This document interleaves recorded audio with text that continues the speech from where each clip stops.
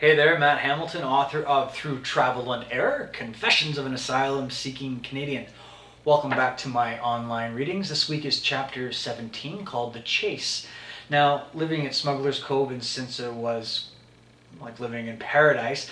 However, we were also living in rural Africa, and there still was an issue of poverty and a massive division of wealth. And during our peak season, there was a little bit of petty theft. Sometimes it was backpacks that were stolen and, cash was taken. And sometimes it was food stolen from the kitchen. Now, one night when I was working the bar right near the close, a backpacker came running in and said, "Hey, somebody was just up in the kitchen." So I ran up the stairs and nobody was there, but the window was open, which dropped down into the bush, which actually happened to attach the bar. So I ran back down around and looked for this guy, but couldn't see him anywhere. And we'll begin the story with me heading back to the bar. The shrub directly behind me rustled. The thief jumped out and sprinted off in the opposite direction, down the dirt path and into the thicker bush. Surprisingly enough, my initial instinct was to run after him, which is exactly what I did. However, initial instincts are sometimes irrational, and I didn't get 20 steps into the darkness before I realized that this was one of those times. It had been my experience that in these moments, especially when that moment is leading me into the darkness, it is best to stop and reconsider whether or not the current move is the wisest. I stopped running. I thought to myself, what the fuck am I doing? Why in God's name was I chasing a thief into the night? I wasn't a security guard, bounty hunter, or Bruce Lee. I was a backpacker working as a barman in a little speck of peaceful paradise with zero training for this type of confrontation. I poured drinks, I played music, I talked to people. I wasn't supposed to be chasing them. How was I going to subdue the thief if I caught up to him? Use the Vulcan death grip? Wing Chun Kung Fu? Barrage him with harsh words? I had never thrown a punch in my life, and honestly I didn't know what I would be capable of doing to detain the burglar. And that was assuming I was even able to catch the guy, which in the darkness would prove next to impossible. The night was so black I couldn't even see my hand in front of my face. As I was contemplating my limited options for apprehension, another notion crossed my mind. What had this thief actually thieved? Some food, nothing more. Part of me was sympathetic to this poor bastard. The hungry soul was not one of those gun-toting criminals. He was stealing bread and butter from wealthy European backpackers in the middle of the night. Was this theft of nutrition really a crime? Was this really a bad guy? I reevaluated the situation. I, an untrained, non-violent Canadian, was running blindly into the African darkness to chase a guy whom I actually felt sorry for. The hungry bastard was on the run and on the defensive. I'm sure that this guy had received his share of beatings over the years and had possibly seen the inside of a jail. If that was the case, then I was positive that he would have no desire to return anytime soon. In fact, due to the violent nature of South Africa, he probably thought that there was a likelihood that I, a white man, would shoot him in the back and then call the cops. This theory meant that the guy would do whatever was necessary to escape and survive.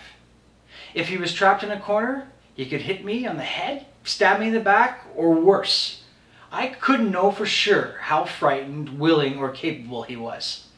I did know how frightened, willing, and capable I was.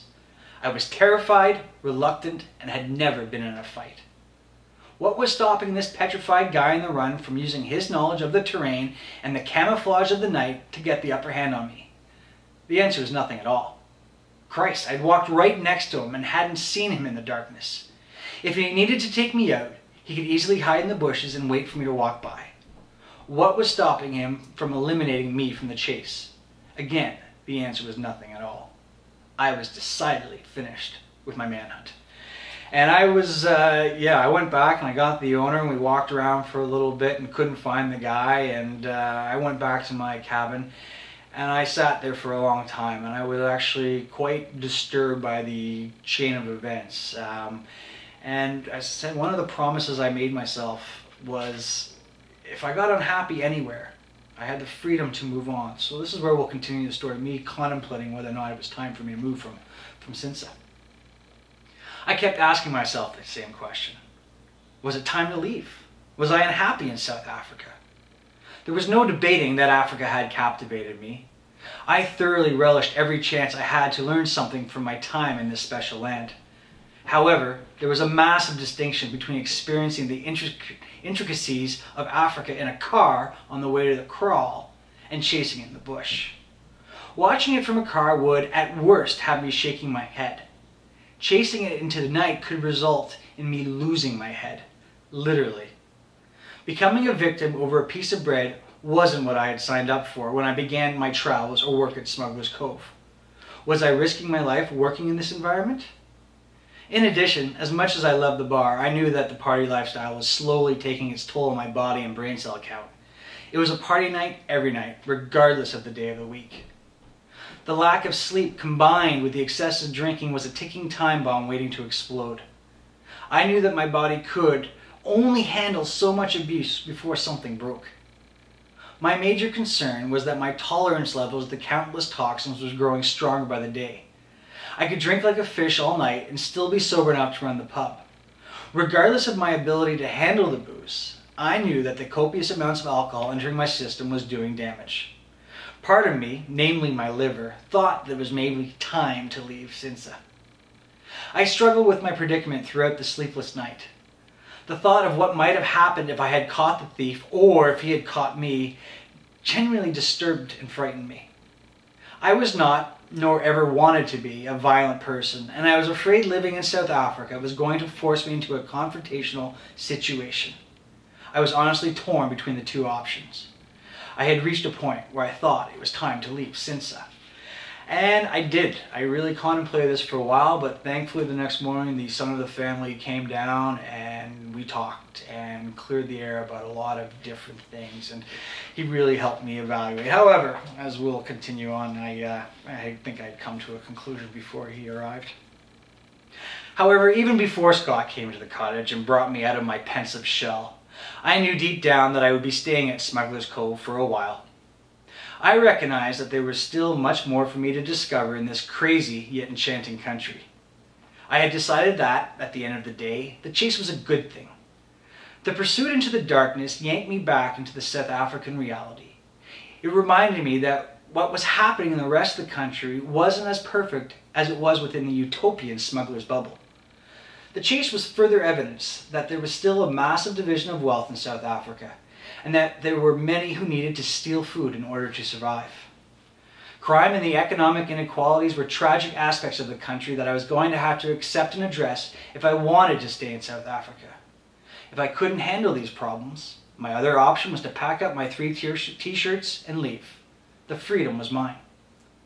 Nevertheless, despite the struggles and problems this country faced, I was enthralled and excited about being in South Africa. These dilemmas were part of the battle that this changing nation had to undergo. I was sitting in the middle of a country that was redefining itself. There were positive and negative forces at work in the country's reconstruction. However, despite the frustrations and setbacks, I honestly believe that, over time, the good would prevail over the bad. This country was jam-packed with promise, and I was hoping that South Africa would reach its maximum potential. By staying close to the scene, I could watch how Mandela's vision would unfold over time. I wanted to find out if my belief would prove accurate. There was no question in my mind that traveling was a great lifestyle. It was certainly the best one I had discovered so far in my journey through life. Life as a traveler was certainly more appealing than life as an academic or participant in the 9-to-5 velvet rut. Nonetheless, as with all lifestyles, there were ups and downs. I've come to realize that the secret to happiness is finding a lifestyle where you experience more ups than downs, and that the downs, because there will always be bad times, aren't too draining. I believed that I had found that easygoing and enlightening lifestyle in Chintsa. And I did. And as I indicated, between those thoughts and Scott's words, I decided to stay, and that the chase was an interesting and enlightening experience. I hope you enjoyed this week's segment. Again, it was chapter 17 called The Chase. If you want to find out more about myself or the book, Through Travel and Error, Confessions of an Asylum-Seeking Canadian, please visit my website, madmattiesworld.com. Until next week, we'll have a good one. Bye.